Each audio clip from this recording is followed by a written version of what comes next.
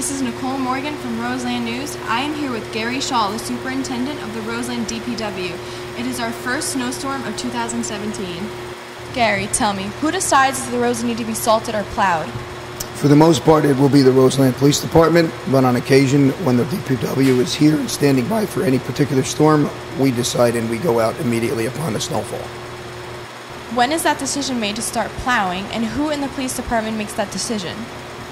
In the police department, it would normally be the shift commander who gets reported to by the patrol officers in the field. And once we've been out salting and the snow begins to accumulate, they will call in for plows, and the DPW would then respond. When does the DPW start to prepare for a storm? Well, it begins in the fall of each year. And what we do is initially we order salt to make sure we have adequate supply of salt on hand. We then replace all of the blades on the base of the plows, as you can see out here. It's a cutting blades, they refer to it, and we put in new ones where needed. Then we make sure that the hydraulics are operating and that we're ready for any snowstorm that should come up with all 8 vehicles plus the loaders. So in advance of any given storm, we would load the salters, as you might see in the background here behind us. That's an example of one. And we stage them and they're ready to go out as soon as the drivers arrive. Where does the salt come from? Well, in our case, it's purchased through the Essex County Co-op. And this year, it's from Morton, the same people that make your table salt.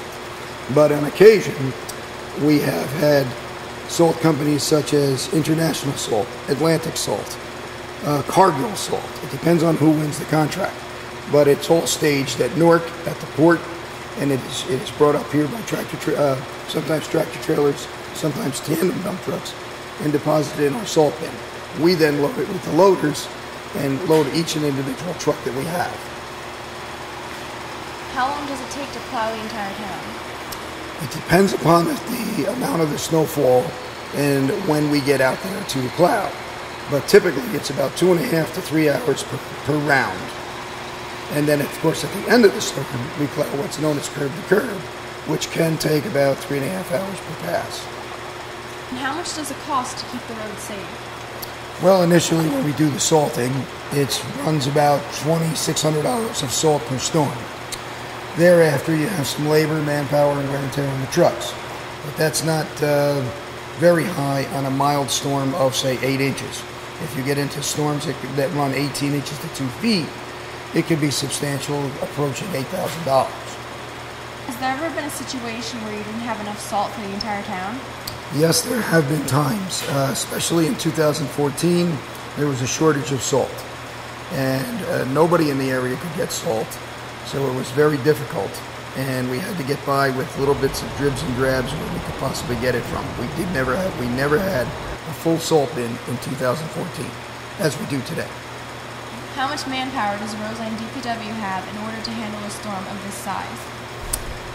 We could probably do it with 8, but we will be bringing in 11 people for this particular storm because the actual total inches of snow received is unknown at this time. What happens if there's an emergency and the roads aren't plowed? What would you do then? Well, we actually have 2 people remaining in the building for mechanics work. So I have my mechanic and myself. And we would take a truck and lead the fire engine or the first aid squad through the streets with the plow down and get them to their destination. In your opinion, do you believe that is enough manpower?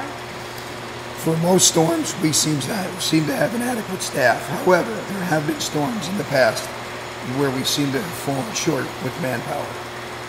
Does the town have enough plows to do the job?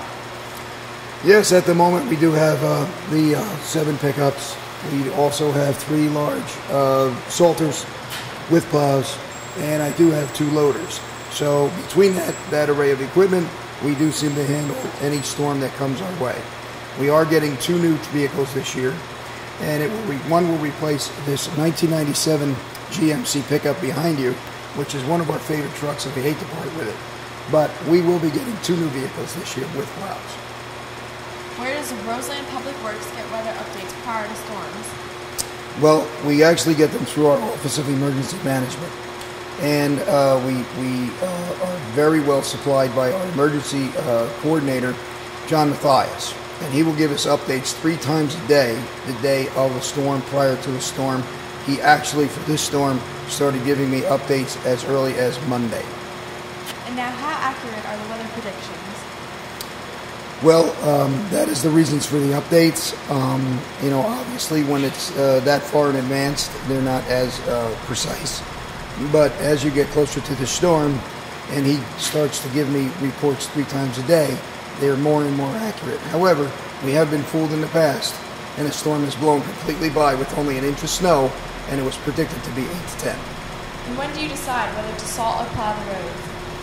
Well, it depends upon the storm, obviously, but we typically do salt in advance of most storms, because that keeps the snow from adhering to the roadway and becoming harder to plow later on. So if the snow does happen to accumulate, however, to 2.5, 3 inches, we do go out and plow.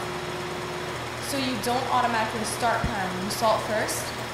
In some cases, and when the timing of the storm is right, and there's no cars on the road, and it's early in the morning, such as 2 a.m., 3 a.m., we will sometimes skip salting, not to waste the salt. Immediately plow, get the roads plowed by 7 a.m., and then salt. With respect to plowing, what special skills must the plow operator possess? Well, when it comes to snow plowing, sometimes vision is very poor with the snow falling while you're plowing. Tolerances and clearances are critical. They have to know where that plow is at all times. They have to have good judgment, and they have to come very close to hardened objects, fixed objects, cars, sometimes curbing, and other improvements that are there that are permanent. So we don't want to take out curbing, cars, or any of those objects. So they have to have very good judgment. And of course, they would need to be very aware of pedestrians in the roadway, etc. Are different vehicles used for different sections of the town? Yes, in a lot of cases we have narrow roads and we have wider roads of 30 feet wide. Some are as narrow as 14 feet. So we do have different sized plows and different sized trucks for those specific areas. And the smaller trucks are also used for clearing up intersections and cul-de-sacs. And do you have any safety recommendations for residents who are outside shoveling when the plows come down the street? We would ask all residents that are outside, be it in their driveway or on the sidewalk, shoveling or snow blowing, to please get back from the road 10 feet.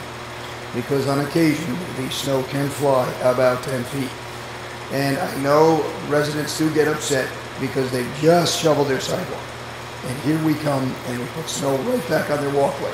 Please do not shovel your walks until we make our final pass and the road is plowed curb to curb.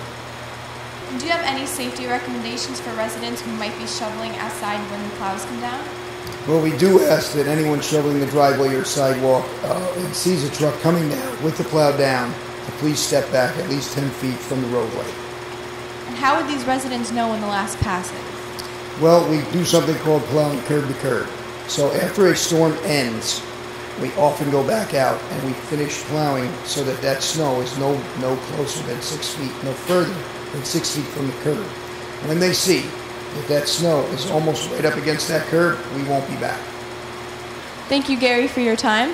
This is Nicole Morgan from Roseland News. I hope you all stay safe during this blizzard, and back to you in the studio.